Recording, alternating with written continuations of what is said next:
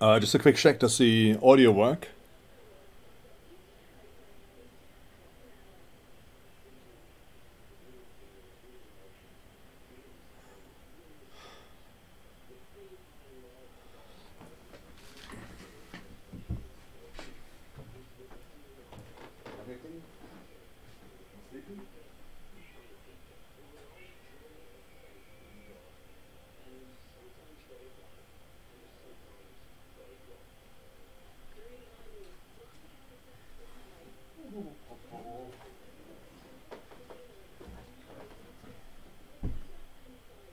Okay, thank you. Thank you for that.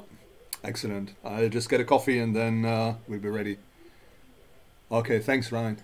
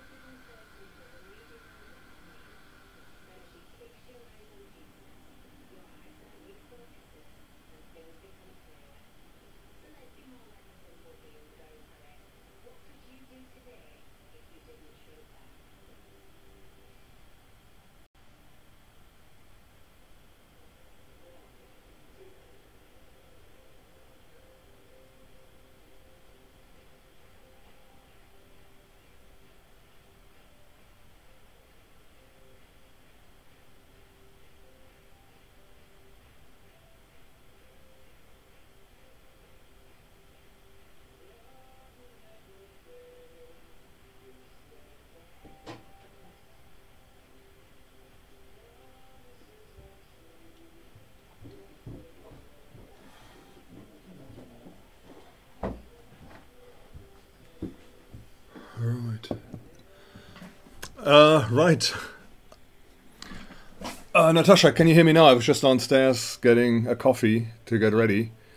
I can just hear your message. I can't hear anything. How is the cat feeling after this morning shenanigans? I don't know. She does this crazy thing where she goes outside and she eats grass. And then sometimes it's okay, and sometimes she just starts vomiting like crazy. And she had a bit of a fit, and I had to clean up the carpet here. But it's just, and you can see the stuff that comes out is just from the grass she's been eating. But here we go, you know. Life with a cat. Yeah. She's now next door. She's been in the window, just making sure that everything is okay outside, and she's been following all the cars and on the road, and so I'm no doubt she'll probably come around. She always gets a bit sort of irritated when I talk into this weird thing, and I'm not really talking to her. So that's I'm sure she'll come around during the session. Just make sure that everything is okay here, checking on everything. Okay, hope you have had a good lunch break.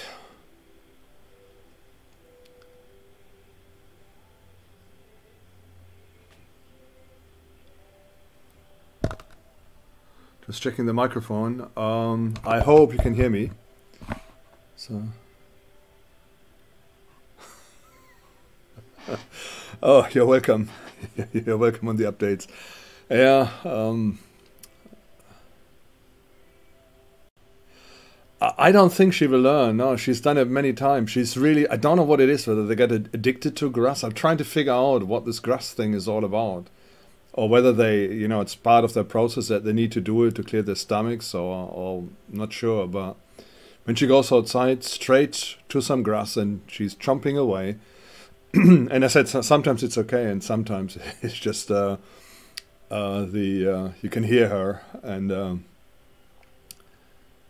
she's yeah, you can hear her, and she's getting sick, and then I'm getting ready with the precious toilet paper. The precious toilet paper. By the way, I managed to get some toilet paper this morning. I was really proud of myself, and I thought, what a day. I got toilet paper. Never thought that I would ever think that way, but I did this morning. The last couple of days when I was looking, everything was gone here. Everything was gone. Oh, Aaron, good. Thank you for the update. Your cat was eating grass, and apparently it is to clear their stomach. Do they? Is it normal for them to vomit? Is it part of their routine? Should I keep her outside a little bit longer so that she will vomit outside rather than inside?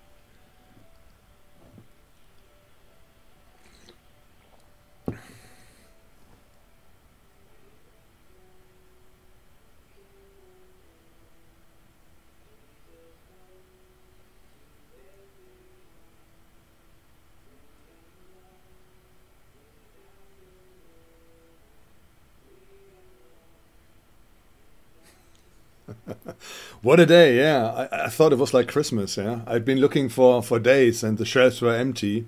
Every shop I went, you couldn't get you couldn't get bog rolls, or what was the other bit? Pasta. No pasta either. It's no rice, no pasta, no bog rolls, and canned food was very, very rare as well.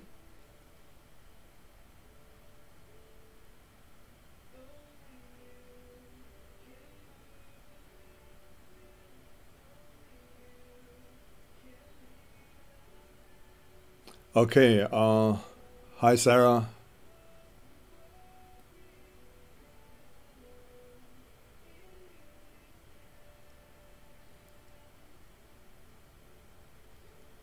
Yeah, 310. We're still going to carry on with 310. There's a couple of lectures to go. I think it's two after this, then the exam preparation, and then we are done with 310. It's just the exam then at the end of it. But my suggestion is when when you come back, we'll have another session on the exam prep, um, and then we'll let you do the exam whenever that's going to be. Probably the next time you come back in. But we're going to go through the exam prep before, so you know what to expect, and you know how the course relates to the exam, and everything else.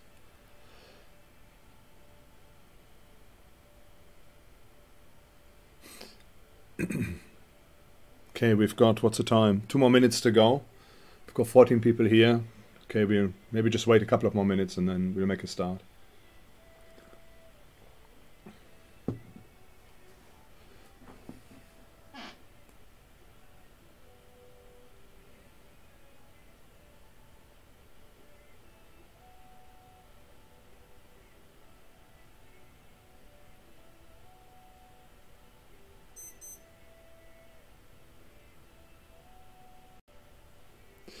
So,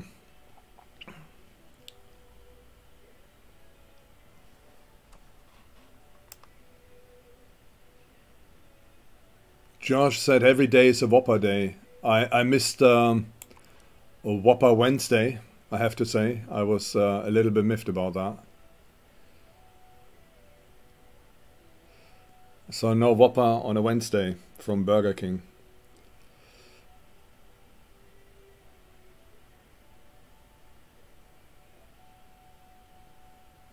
Okay, hi Josh.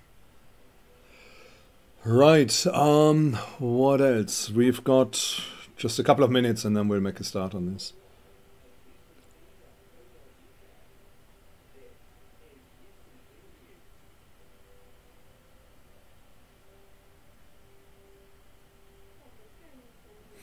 Right, let me just turn off the radio next door.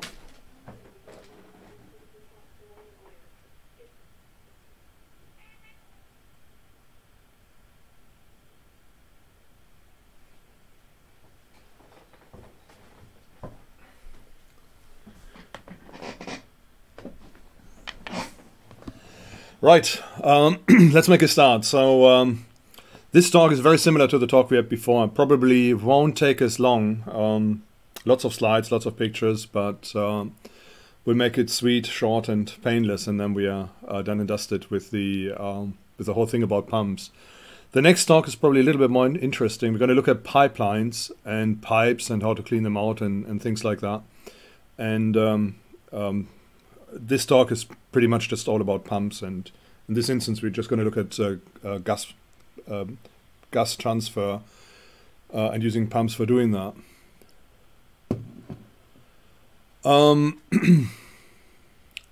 Yeah, Fash, it's a new lesson. It's unit 4.5. Yeah, it's before we were talking pumps and shafts, so that's all about pumps and shafts, and now it's pumps and transferring gases. Okay, anyway, let's make a start. So it's unit 4.5, or criteria, sorry, unit 310, thermodynamics, and criteria 4.5. Got this wrong. Right, let me just go on here. Ah, yeah, you can see as well, you can see the interaction, the little piston going up and down. Anyway, let's go through this. Some animated graphics here. At the end of the lesson you will know and you will understand fundamental differences between different types of pumps used for moving gases. So we're gonna pretty much the same as before. We look at different pumps, but in this instance it's not about liquids, it's all about gases. One thing you have to sort of bear in mind with gases is that liquids do not compress, gases do. Yeah. So when we use pumps, it's slightly different because we have to look at the way gas can compress and will respond to pressure in a certain way. So what we look at is we go a little bit more into some of the different pump types. We're going to look at reciprocating piston type pumps, rotary blowers, vane and lobe, centrifugal blowers, and then we've got again stuff which you don't use for liquids. It's radial flow and axial flow fans, and then also at multi-stage units. Yeah, and so that's everything we're gonna look at. And again, it's going to be a little bit of repetition. And I'm going to try and stay well below 1 hour, so it shouldn't be too long. So we've got a couple of gas pumps you can see here, and these pumps on those pictures, they are exclusively made for the use with gases. One is, I can see one is CO2 gas, and what is the other one is for oil and gases, and so on. So let's go through. Describe when you would need to pump gas or air. And we've got a couple of scenarios here. We've got an air compressor, makes perfect sense. So if you've got like for your tire, for example, on your car, you try to pump them up, you will have a little compressor. You remember in the classroom, I had my my little multi-unit with a compressor, which I actually accidentally turned on. I don't know whether it was in your class or the other class, but there's a small air compressor in there. I used to sort of charge it up during class time. And that's just an air compressor, box standard air compressor. We are pumping domestic gas. We've got gas pipelines as well, and obviously to pump gas or to push gas through a pipeline, some pumping action is required. We've got air conditioning. Even though the refrigerant in the air conditioning unit, may be a vapor and a liquid, and it sort of goes from one stage to another. But we've also got fans which blow air through the air conditioning unit to either cool or heat up a room. Generally for climate control, then we've got heating systems. Car ventilation is one example, which you probably come across every day. So you've got some fans sitting in your car, and all you're doing is effectively pumping gas, in this instance air, through a heated matrix, and so you get hot air. What else have we got? We've got a wind tunnel, used for design purposes, or for testing, and then we've also got pneumatic systems. Yeah, so again, we need to generate pressure. Normally, we've got an air compressor and some tank, some reservoir system. We pressurize the system, put lots of air in there, and then we use pneumatic air pressure driving actuators and things like that. Okay, first of all, to generate the pressure, we've got the reciprocating piston type pump, and that's at a guess. I mean, if I were a betting man, which I'm not, or not really, but if I were to take the little compressor, the little red compressor, which you may have seen when I took it in the class, if I were to take it apart, that's most likely the type of pump I would find in there. And again, you see the two valves is just a very simplified version. So you've got an inlet valve down here. So when it pulls back, air is sucked in, and when this piston goes forward, the air will seal this valve and open the top valve, and the air is pushed out. And that's pretty much how the pump works. A problem with these pumps is what tends to go is either the valves, or you've got some mechanical components here, and they after some time they just break. I had a couple of compressors for my car, and they all, after some time, if you use them quite frequently, after some time they just go. And where you see the mouse, like those mechanical links that tend to be the first ones to go. Right, a little animated picture. Hope you can enjoy it. I'll leave it on for a little bit. And you can see how this works. So you've got the two valves. You've got the suction valve, which is down here. Yeah, and then you've got the discharge valve, which is here. Yeah. Isn't it pretty? Anyway, I hope it makes sense, and you get like a rough idea of how this works. So that's a reciprocating, reciprocating piston type pump. A little bit of a tongue twister there, but it's that's how they work. Yeah? And that's again sort of small car compressors, you know, air compressors for cars, for car tires. And I guess I would say probably a lot of, you know, stuff for pneumatics and things like that. When you've got a compressor, they would work the same way. My brother, he is a professional car mechanic, and he sort of gets all these professional tools, and he's got one compressor, and it looks like a small, almost like a small motorbike engine, and it's just like a little piston inside, and it works exactly on this principle. So it's got a small electric motor. You turn it on, the piston kicks in, and it sort of comes in and out, and you can hear it. You can hear the piston. It's quite noisy as well, and it builds up the pressure in a small tank, and you can then blow up a couple of tires with one tank filling. Okay, let's move on. This is more the commercial type, the kind of type you would find within a factory for compressing air or pumping air or gases.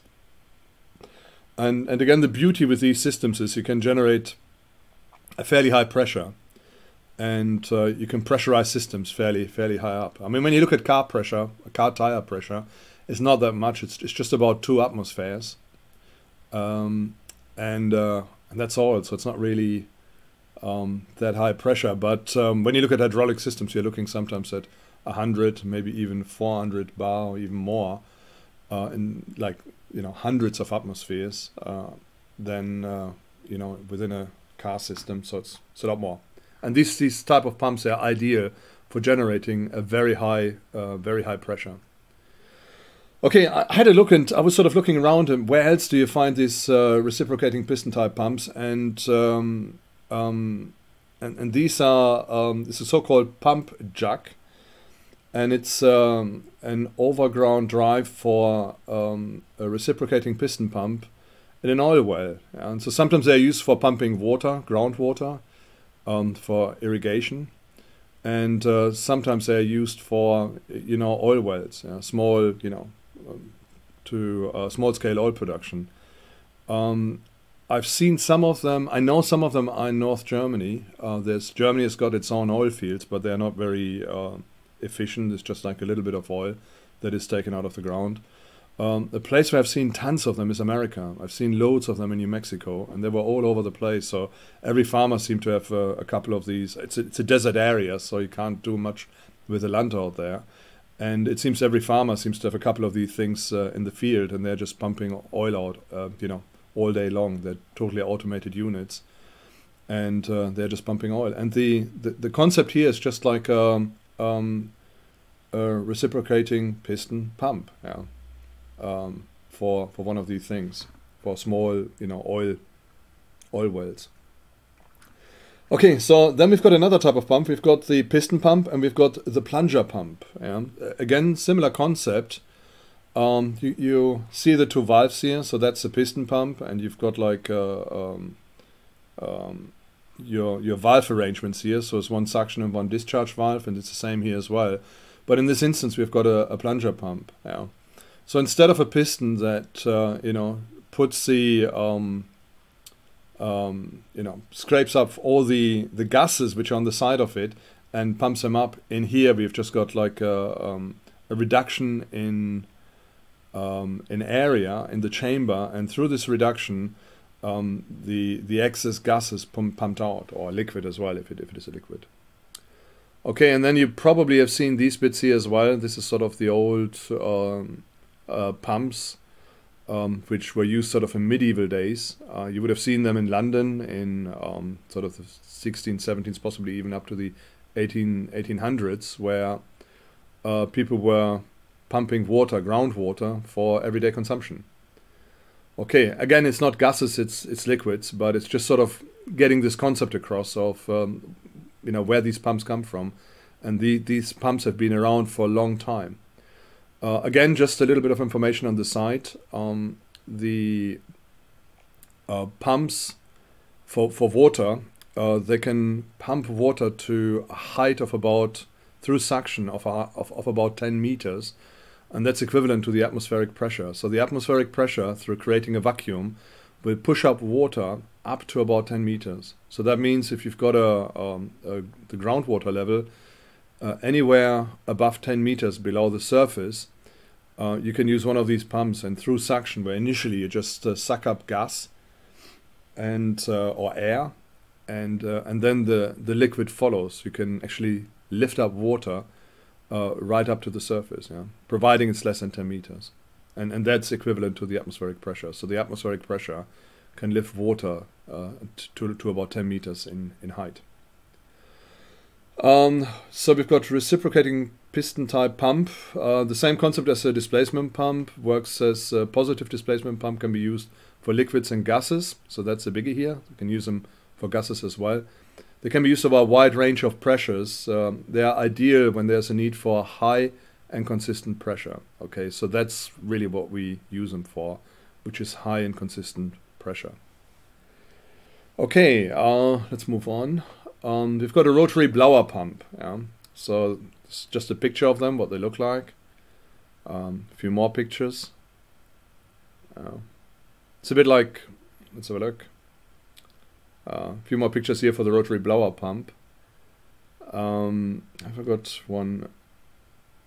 Okay, here we've got an example. We talked about the vane pump earlier, and you can see how the vanes work. Yeah? So you've got this chamber, and you've got these vanes.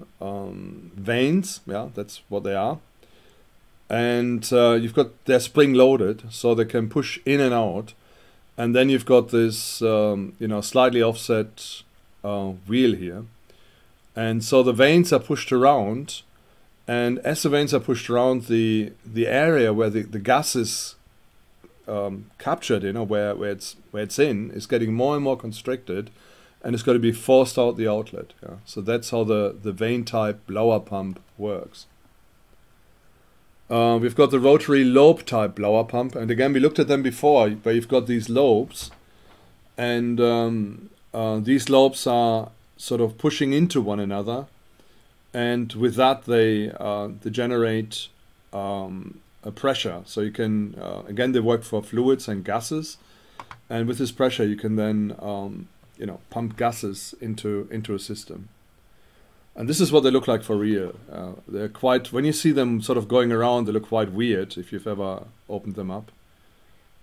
Quick question, and probably have to wait for about 40 seconds now. Has anybody ever worked with these lobe blowers, or with these lobe type rotary pumps? Okay, and I have to wait now a little bit. which means I can have a coffee.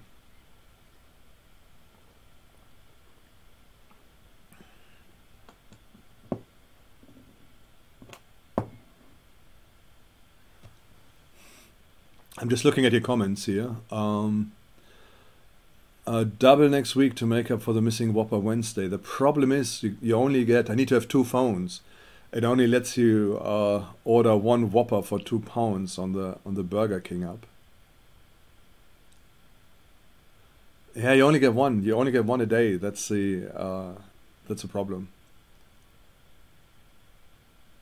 Okay, that's interesting. So none of you have ever worked with these lobe blower pumps. Never, nobody. That's interesting. I've seen them in operation, and it's really weird when those two things. It's high precision mechanics when they sort of turn into one another. Yeah. So it's quite amazing, you know, the amount of engineering that's gone into it. Okay, Joe, you've got him on your paster. Any comments on Joe on low blower pumps? I mean, have you had any issues with them or any problems or other maintenance issues? I mean, what I find fascinating with them is that it's sort of high precision engineering. So they just almost scrape the edge of the casing and sort of into one another. There's hardly any space between them. I would say there's no space between them. They're quite amazing devices when you look at them. Quite amazing pumps. A lot of engineering that's gone into it. And I sometimes wonder, you know, if you heat them up a lot, whether they would still work, because once they expand the clearances between the lobes and the casing are so minute, it's just phenomenal. Joe, just a question. Any experience with a maintenance task for them?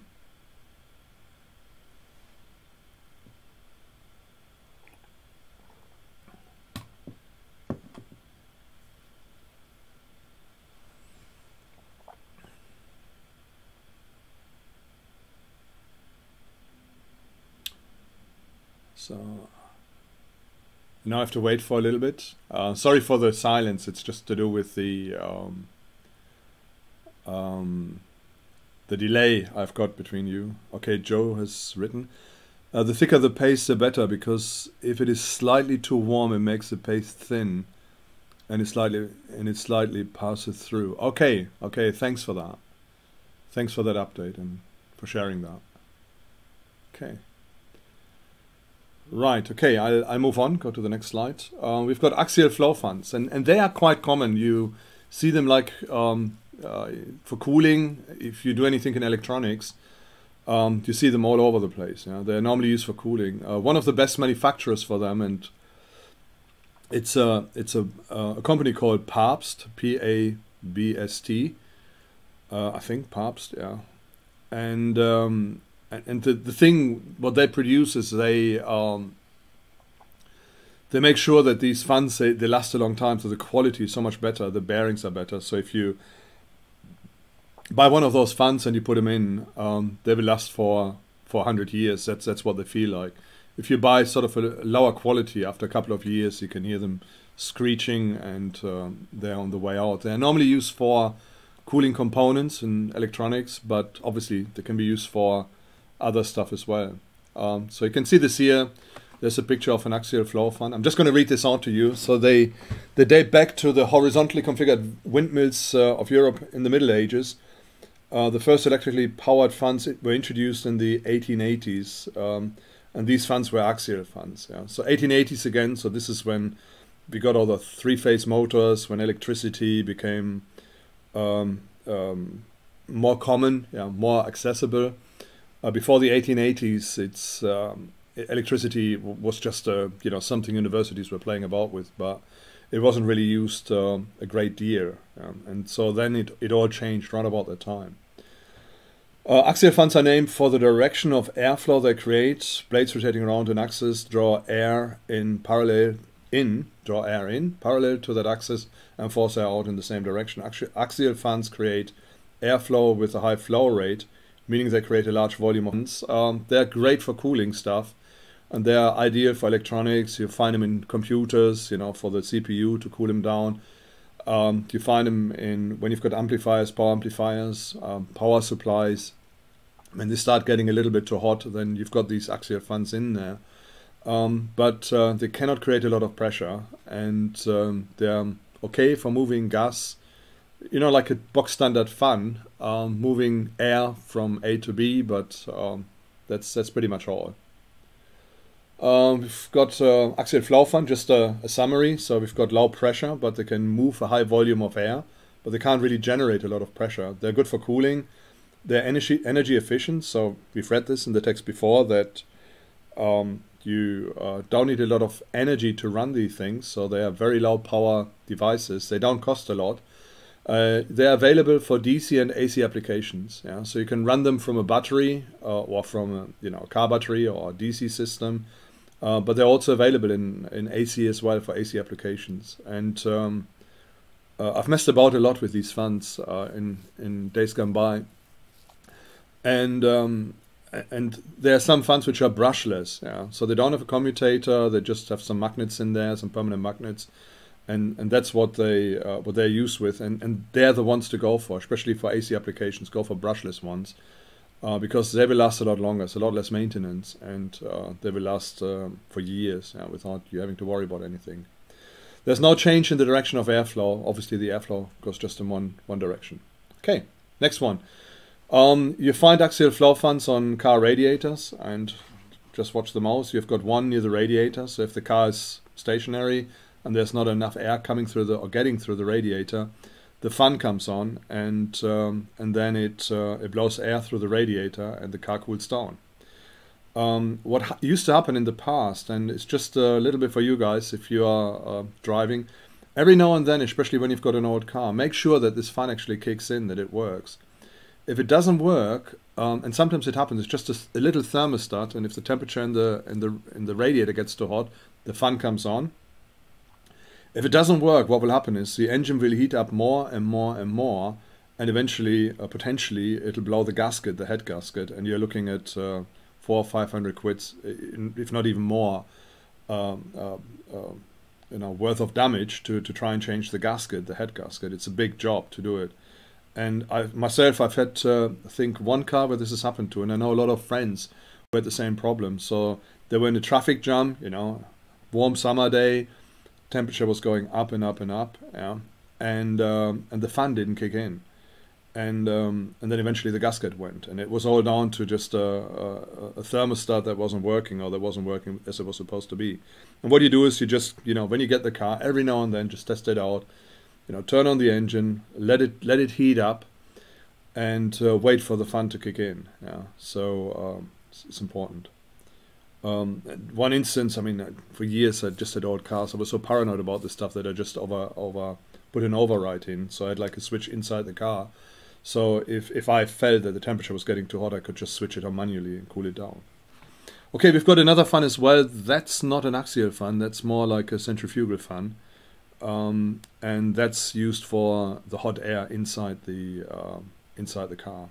Yeah. Okay, axial flow fan, you can see them in bathrooms and things like that, where you've got an extractor fan, so that's a typical axial flow fan, and it's used for pumping gases. And then we've got radial blowers. That's the next one. So this is what they look like, and I think I'm not sure, but I had you work on the radial blower in the factory. If I did, you will have seen it, and it's just used for blowing air at high speed, and that's how they work. Let's have a next one. Okay, that's what they look like. Again, look at the veins you've got. Not the veins,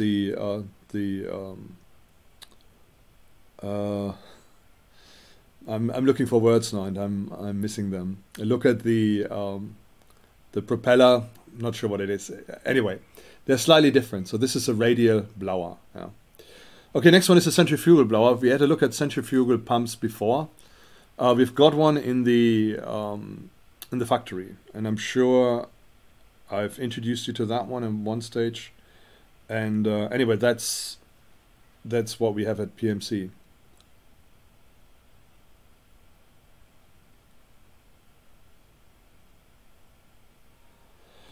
Okay, next one is centrifugal fans. A little bit of information about them. So we've got the invention. So it's 1832. That's when they were done by a Russian general. They are often called blowers. The thing which is interesting about them is that they change the direction of airflow by 90 degrees. Impeller blades. Thank you very much, Josh. Thank you. Again, sorry for the delay. It's 45 seconds or whatever it is, but impeller blades. Okay, anyway, centrifugal fans, to come back to the fans here. So we've got a change of direction of 90 degrees. With the axial fan, we don't have any change of direction, unless you put like a pipe in or whatever and you change it from one to the other. But as far as the fan itself is concerned, or in inverted commas, the pump itself is concerned, there's no change of direction. Now with the centrifugal fan, you've got a change of direction by 90 degrees for the airflow. And that could be interesting as well. So if you need to take air from somewhere and then blow it into a different direction. Right, anything else which is interesting in the text? I leave it up for a moment so you can read it. Okay, the airflow created by centrifugal fans is directed through the system of ducts and tubes. Okay, we know this. This helps to create higher pressure airflow than axial fans, and that's maybe an advantage. Again, always bear in mind when we look at food industry, also when we look at certain clean environments, they use it for that as well, that they sometimes create, they blow filtered air into the clean environment and they put the clean room under higher pressure than the outside environment, so that no dust is sucked into the room, but that the higher pressure will move everything to the outside, and that's what we are using an awful lot within industry, food industry as well, to work with pressure differentials. Right, airflow, despite lower flow rate, and you can create a steadier flow of air than axial fans. Okay, so they can create a steadier flow of air, but they require a higher power input. Okay, I'm going to move to the next page just to give you some warning in case you're reading the slide. Okay, I'm going to go. That's what they look like, and that's pretty much what our centrifugal blower looks like at the back of PMC. I'm sure I've been working with you on them. I'm not sure. 100%. Okay, centrifugal blowers. It's a mechanical device for moving air and other gases. Other terms are blower or squirrel cage fan. Okay, not to be confused with the squirrel cage in a three-phase motor. These fans increase the speed and volume of an airstream with the rotating impellers. Centrifugal fans use the kinetic energy of the impellers to increase the volume of the airstream. Centrifugal fans displace air radially, changing the direction by 90 degrees. And they are provide constant displacement. They're constant displacement device or constant volume device, meaning that a constant fan speed, a centrifugal fan moves at a relative constant volume of air rather than a constant mass. Yeah. So that means we've got a constant movement of air with these fans. Yeah. Centrifugal fans are not positive displacement devices, yeah, so they're not. But we looked at this before. Okay, a little bit about advantages and disadvantages. They are more efficient, they are more sturdy, they are quiet. And again, when you go to the PMC and when I turn the thing on, it's pretty noisy. But if you ever listen to other pumps which are around, they are much more noisy. They generate a lot more noise than centrifugal blowers, especially piston pumps. Yeah, they're pretty bad. Just to give you one example, and it's just a little anecdote from home. My brother's got this compressor, which is a piston displacement pump, and obviously when you've got the cylinder, there's always a little bit of leakage in there, And I was pumping up my car tires, doing some maintenance, pumped up the tires, and I forgot to turn the thing off. Yeah. So the way it works is, so it builds up the pressure, and it makes like a right rocket, and then once the pressure is built up, it just stops. Yeah. So nothing happens, and then it waits until the pressure drops below a certain point, and then the thing goes, turns itself on again to build up the pressure in the cylinder, the compressed air cylinder.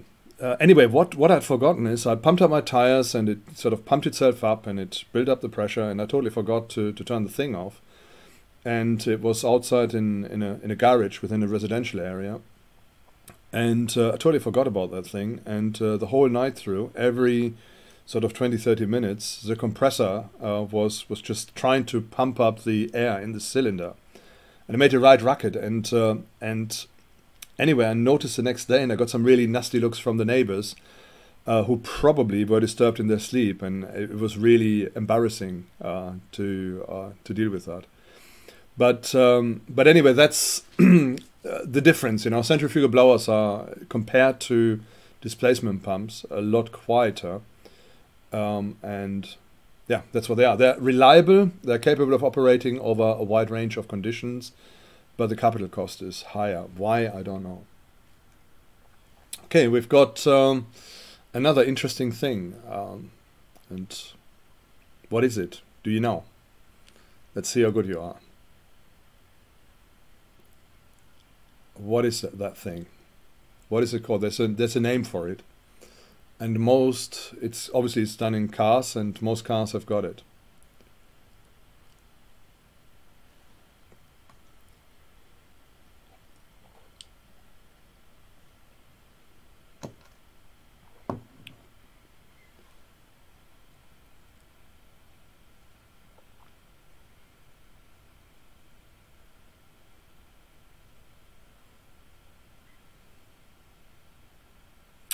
High capital cost. It costs a lot to buy it. Yeah. So the initial cost of buying it is really, really high. So the investment is high. Hey, well done, Aaron. It's a car turbo. That's how a turbo works. So the exhaust drives effectively just something like a pump, and so it's almost like a, I don't know, like a motor, and then you've got an impeller, and this generates pressure for the air which goes into the intake manifold, yeah? And so you've got your turbo working. Well done, well done. Okay. Anyway, thanks for that. That's good.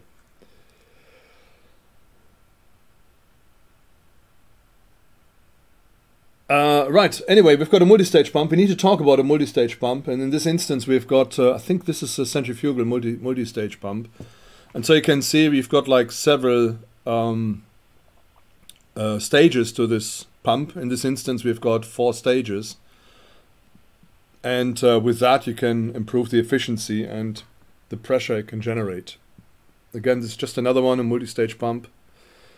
I need to mention it. That's part of the syllabus to sort of mention it. But in essence, it's just like several pumps put onto one shaft, and with the aim to increase the efficiency and the performance and everything else that's connected to it. Yeah, so you can create a lot more stuff. So this is what they look like for real. These are multi-stage pumps. So you can see the motor at the back. And then in here you've got your multi-stage pump, and you can, I'm not sure what it is used for. You can use it for gases and pump gases. Okay, summary of gas pumps. Some of them we've seen them before. Some of them are new. So we looked at the lobe pump. So we've got like a 3-lobe pump and a 2-lobe pump. We've got the centrifugal pump. We looked at that one. We've got the vane pump. We looked at that one before. And this is called the Lysholm screw. I think we had an example before as well for liquids. And then we've got one for axial flow, where you've just got your propeller and the air is pumped through. And then we've got a really interesting design, and this is a Wankel rotary design. Wankel is a German guy. He designed an engine, and the problem was is the engine was going too hot, and it only thrives on high revs. It's very different to a normal piston system. And I'm just trying to think. I think it was NSU, an old car, and they used the Wankel engine, and it was sort of really efficient, very high performance, but they had a problem, and they went too hot because they were just going around too fast, and the seals were going. Yeah, so they didn't last very long. So you needed every couple of tens of thousands of miles, you had to rebuild the engine. So they never really took off because people obviously don't want this. But the design is really, really interesting. There's another manufacturer recently, I don't know who it was, and they had another go at the Wankel engine, and it worked really well. Now, this same design can also be used for a pump, you know, this Wankel design. Yeah. Apologize for the name, but anyway, that's what it is. We've got a scenario here. Okay, let you sort of just go through it. What pump do you think would be ideal for this scenario? I'm just going to read it out to you. It's propane gas is heavier than air and therefore tends to be near the ground. At a petrochemical plant, propane is a byproduct of the refining process. Unwanted propane needs to be burned off. To burn off the gases, it needs to be pumped away from the main plant for safety reasons. What type of pump would you recommend and why? Mazda, thank you. Thank you, Aaron. Yeah. That's for the Wankel engine. Mazda. Okay, anyway, give it a go. What do you think and why? Give me an engine and or a pump, not an engine, a pump, and tell me why you would use this pump for this scenario.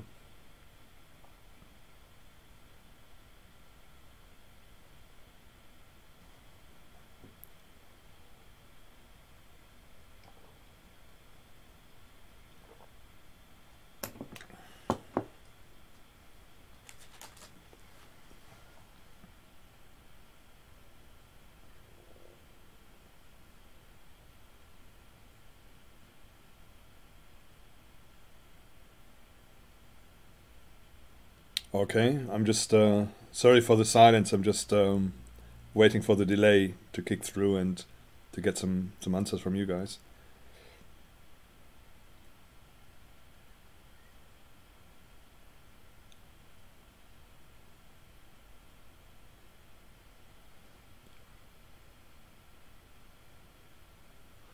Okay, thanks, Jimmy. That's interesting. Any comments on the Mazda? Did it take off? Are they still around? I know the first ones which came around, it was just a massive problem, and they didn't make it, and a lot of people didn't touch it. Okay, Ryan, thank you for that. You've got two answers. One of them piston, maybe, because the floor can't go back on itself, which is true. It's impossible. So even if the engine stops, or not the engine, pump, if the pump stops,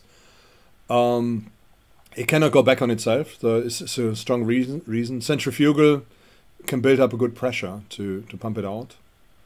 A multi-pump, yeah, might be an idea as well. Why, Faisal? And Sarah, why do you think centrifugal? Okay, you gave the answer. It works for higher pressure. Okay, that's good. Okay, centrifugal. Yeah. For Natasha, thank you.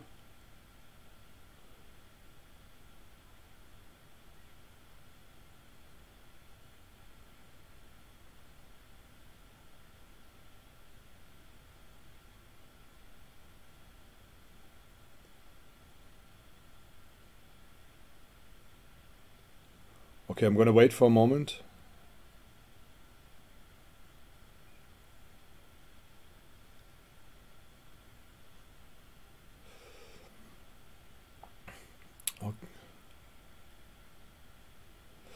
Yeah, obviously, yeah, that's a good one. Yeah. Okay, fine, yeah. Good points. Good points you're making. Yeah. There isn't a definitive answer for that. It's just trying to make you think about it. That's all. Okay, can move it safely from one place to another without contamination. Okay, fair enough. Piston pump, you could make an argument there might be lubricants inside the pump, to make sure that it doesn't run dry. Since there's no liquid to lubricate it. So there could be some contamination in it. I mean, for gas, if it's just burned off, it probably doesn't matter that much. But when you've got a centrifugal pump, there's no lubrication within the path of where the gas is flowing. It's a good point. Okay, I'm gonna move to the next slide. We've just got a few more slides to go and then we are done here.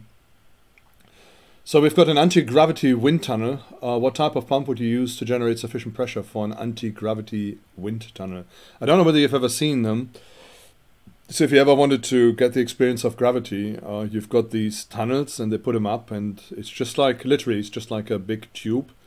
They stick you in the tube and then right at the bottom there's some sort of grid so you can't drop into the mechanics that generate the wind. Otherwise it would be very, very, very scary. And you can have sort of a sensation of weightlessness, with the wind carrying you. I've never seen one for real. I've seen some video clips of people doing it and I always fancy doing it myself, but not sure whether I'm too heavy for that, but here we go. Anyway, what type of pump stroke system would you use to generate the wind?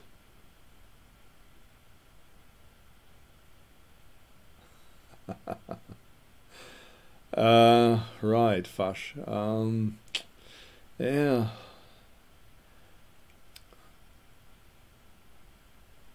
Any ideas?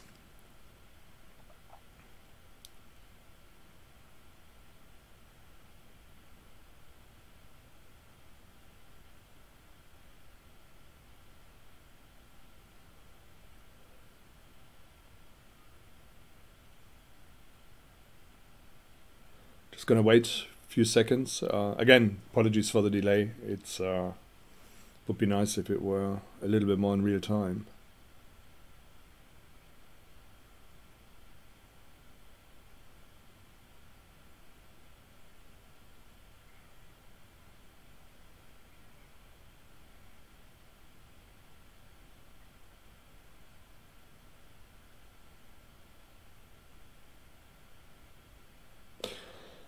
Yeah, actually, that's all it is. I mean, when we go back, let me just show you. I'm just going to go back through the... thanks, Fash, for that. That's all it is. It's just an axial flow fan they put below. So they've got like a massive grid, like, some steel bars so that you can't fall into the fan. And they've just got this massive axial flow fan, and that blows the air all the way up this tube. Let me just go back. It goes all the way up the tube, and then they drop you into this tube with all the protective gear, and you can have a sensation of weightlessness. The pressure, this is interesting as well because it's open on the top, a huge amount of airflow to get this guy to float. Write this, but yeah, spot on. Yeah. Exactly, for high volume. We need a high volume of air to come through. Right.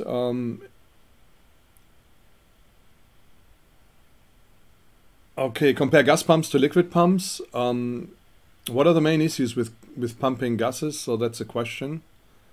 How much time have you got? I sort of realized we're getting close to the end. I'm just going to move on. I'm not going to wait. Actually, I thought I had the answers here. I haven't. Okay, let's go through it quickly. So we've got gas pumps and liquid pumps. Main issues with pumping gases. What would you say are the main issues? I thought I had a few more slides, but I didn't. That's just the one before the last. So.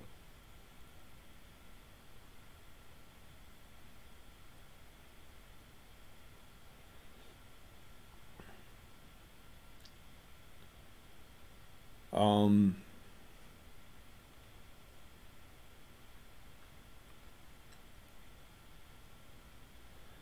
and we've got like obviously displacement pumps, and we've got centrifugal pumps, and we've seen a few more systems to move gases like the axial fans or fan systems.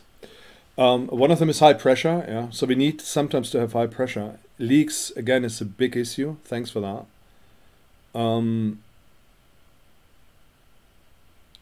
Yeah, more for vacuum creating gases. Expensive probably, yeah. Expensive probably. One of the big problems is whenever you've got a liquid, liquids are almost self-sealing. So if you've got like little cracks or whatever in displacement pumps, the liquid itself will help sealing it, will stop from it to get through.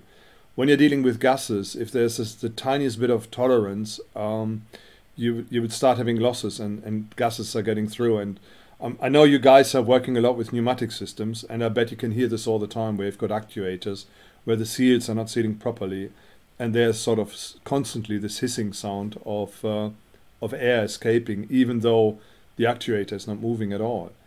And that's one of the problems when you are dealing with, especially with displacement pumps, that you've got like a little bit of tolerance in there.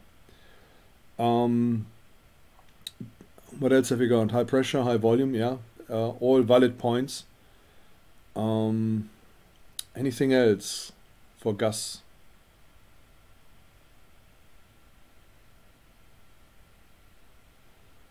For pumping gases, yeah.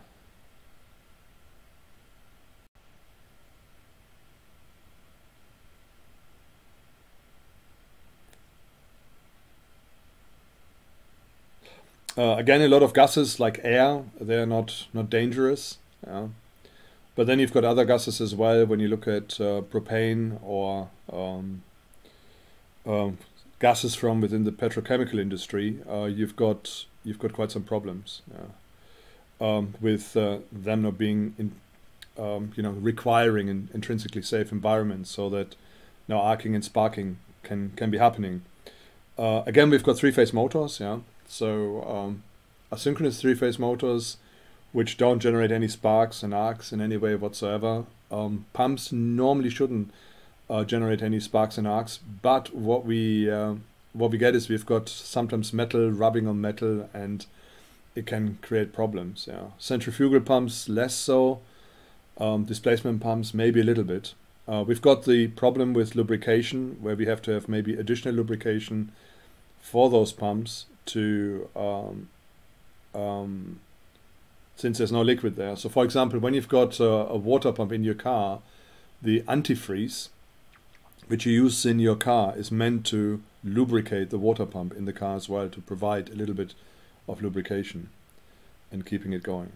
Okay, that's it. I'm going to go to the last slide, which it's the last slide. It's the summary. We have looked at different pumps for moving gases, and we have had a look at the reciprocating piston pump, the rotary vane type pumps, rotary lobe type pumps, centrifugal blowers, axial radial blowers, and multi-stage pumps. So they are all pumps which we use for this purpose, and just use for gas. That's all. Just use for gas. Very similar to liquids, but obviously different requirements. We need better seals.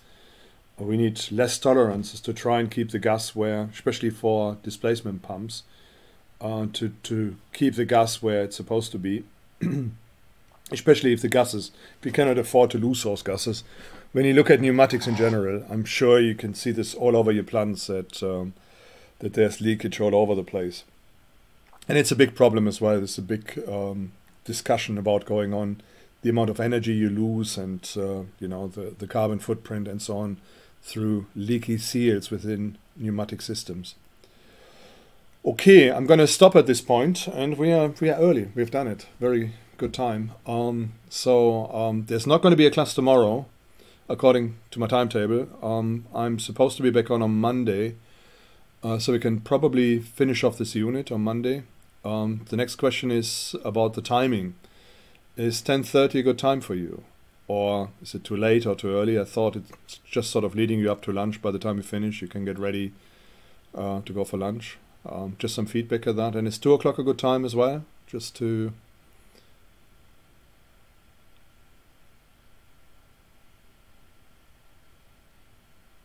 yeah, we can do that. We can do this as well. Thanks, Natasha, for that.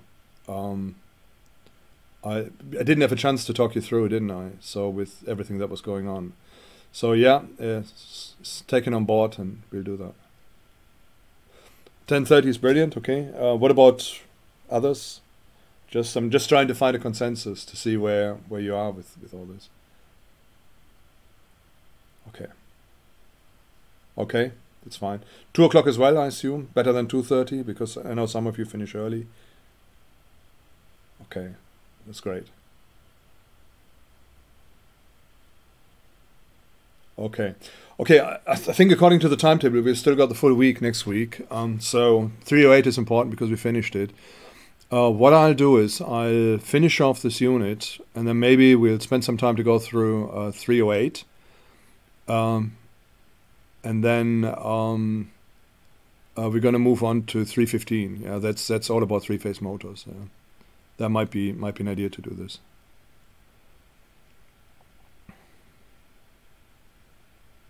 Okay, right. I get the impression the consensus is that 10:30 and 2 o'clock are good times. I'm just reading everything. Yeah, that seems to be okay. So let's stick with those times. And as usual, I'll try and send you. I always get like a different, obviously a different link for each time when I do this task. So I'm going to email you the link, and it seems to go through okay. I think almost everybody is here. Don't know who's missing, but I think it's one person is missing. Looking at the numbers here. But please, tell your colleagues as well, especially if I've missed somebody, and email me as well. I can still access emails. Today it conked out at one instance. Couldn't access my email, my stuff email, but I can do it most of the time. And then I'll inform you about the link. And if you can't get the link, actually I'm going to send you an email today with the links for the presentations, and also a URL for the channel. So if you ever miss the link, all you need to do is go to the channel, click on videos, and then if there's a live session on, you should be able to just go in without knowing the link. That might be an idea as well. Okay, guys, I wish you a really good weekend. I hope you get lots of toilet rolls and Whoppers and... Tom, right. Joe, have you got Tom's email? Can you just let me have it here, and then I can just add it to my list. Thanks for highlighting that.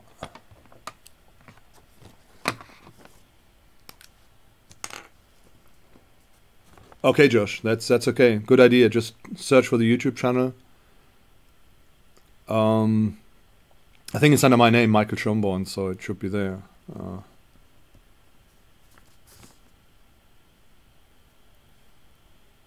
Yeah, Fash, you too. Have a good weekend. Yeah, I'll be hitting the shops a little bit more to do stocking up on a little bit more food. Not go crazy, but just a little bit more, and then I think I'll be done for this weekend as well. I'll see you on Monday. Yeah, you too, Natasha. Thank you. Have a great weekend. And Aaron, Joe.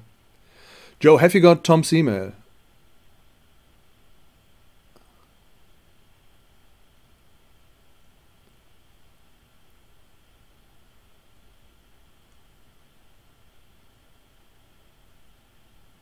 All right. Thank you, Sarah. Same to you. Have a great weekend. Enjoy.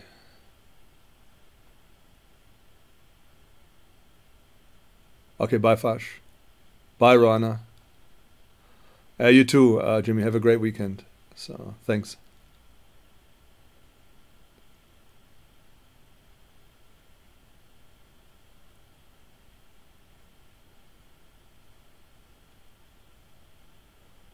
See you, Riley. Yeah, I will. I will try and take it steady. Okay.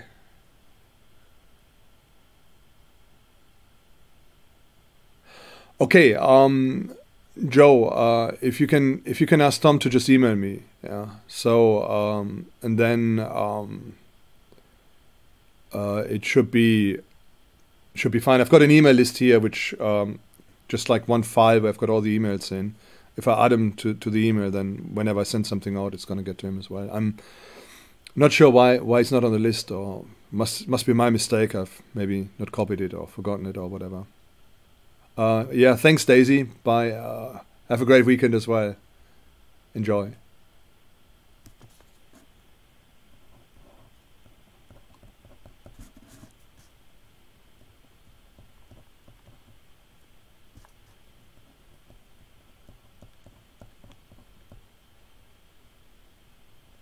Okay, I'm just gonna write it down. So it's